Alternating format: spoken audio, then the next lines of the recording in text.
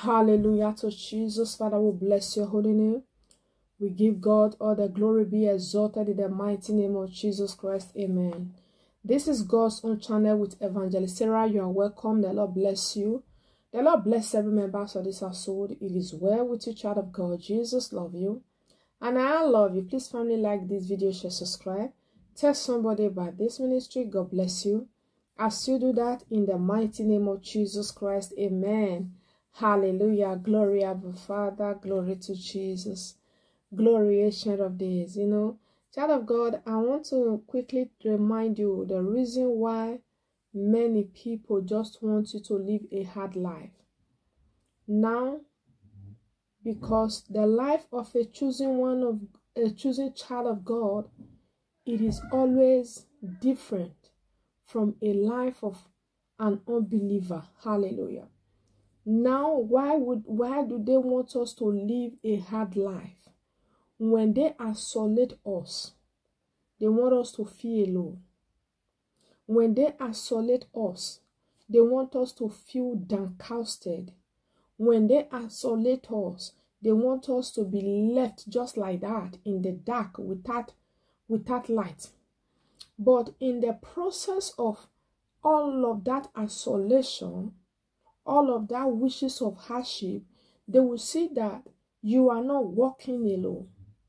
This is something that really upsets the enemy. They want you to walk alone. But they want you to walk alone. That is why they isolate you. Because they know that when someone is isolated, his or her life can be hard. It can be difficult. His or her life, maybe sometimes the person might feel confused. But why they want their life to be hard? They see God making life easy for us. They want you to be alone, even in the community, in the church, physically, everywhere. But yet, God is working with you. There is a song that says, "Come walk with me. I cannot walk alone." I know I don't have that voice to sing.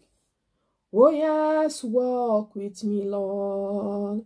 Yes, I cannot walk alone. The road is rough. There are many dangers. Yes, walk with me, Lord. Daddy, come and see me through. Yes, Lord, you will see me through. Come walk with me. The road is rough and narrow. It is a very rough road. It is a very narrow road. We know. That is why the enemy hope to see us live a hard life. But while they are waiting, because we call on God to walk with us, they will see that we are not living that hard life. We are not living that hard life that they want to see after the isolation. Child of God, it does not matter who isolated you. But I want you to know that no matter how rough the road is, God is working with you. And that God will see you through. He will bring light. He will bring light. You will come out from that tunnel. No matter how dark the tunnel is, God will give you light to walk through that tunnel and come out at the other side that is brighter. That is why they want our life to be hard. That is why you see the isolation, the rough situation, wrong accusation, gang stalking, different kinds of things. The enemy is so desperate in this end time. They want to do whatever possible that they can to pull us down. Child of God, no. God is working with us.